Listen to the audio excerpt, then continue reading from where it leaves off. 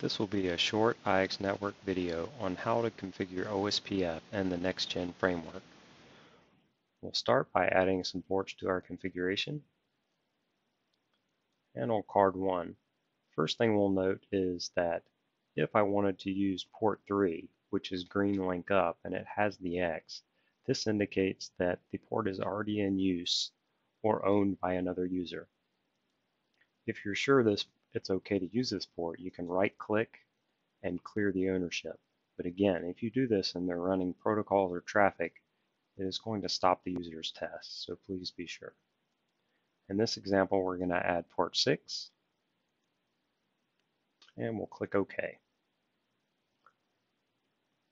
And again, if you were to add that port with the green X, it would show up here, and you would have the option to clear the ownership later.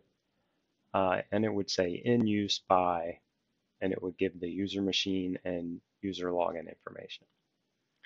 We're now going to click on scenario, and in the NextGen framework, if you click add new topology, we'll come to the bottom here, and you could add your port from here as well, but we will add it from here since it's already existing in the current configuration. We'll append the port and click next. And if we scroll down a little bit to the bottom, we want to select OSPF version 2. I'll hit finish, and it's going to go ahead and create a device group for us. In this example, it's pre-configuring or trying to set up 10 devices or 10 OSPF routers. So for now, we'll just change the multiplier to 1. So I have one Ethernet stack, one IPv4 stack, and the OSPF configuration stack.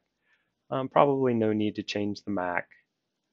For your IP address configuration information, you'll want to set this as needed, that you want the IP address that you want the IXIA router to use, and this is going to be your gateway for that interface.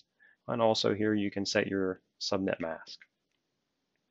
If you go on up the stack and you click on the OSPF configuration, you have the various tabs at the bottom, with the most important options under basic. If we move this over a little bit, and here under the OSPFv2 interface tab, you'll want to make sure you configure your network type correctly. In this example, we'll do point-to-point. Okay. And finally, what we want to do is select the device group. Now what we're going to do is add some routes that we're going to advertise from this OSPF router. When you select that, you notice this little pop-up box appears, and we're going to click here, Add Network Group. You can also do this above in the GUI ribbon. You'll see New Network Group. Okay, so I'll click this, and I want to add an IPv4 pool to advertise. It's going to create this behind, and now if you select the network group and you go to the OSPF route range, here you can now configure the range and the IP addresses of the routes that you want to advertise.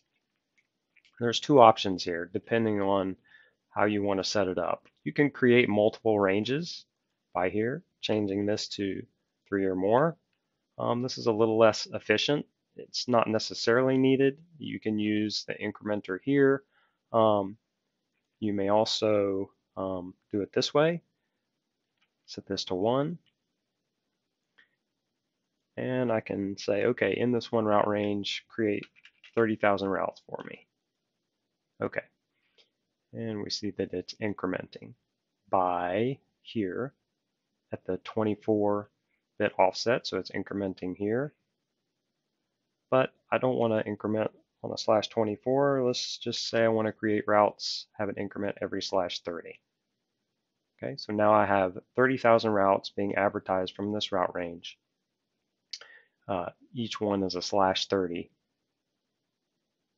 And this is the basic configuration for OSPFv2, advertising routes behind that OSPF router using IxNetwork, using the OSPF NextGen interface. Thanks for watching.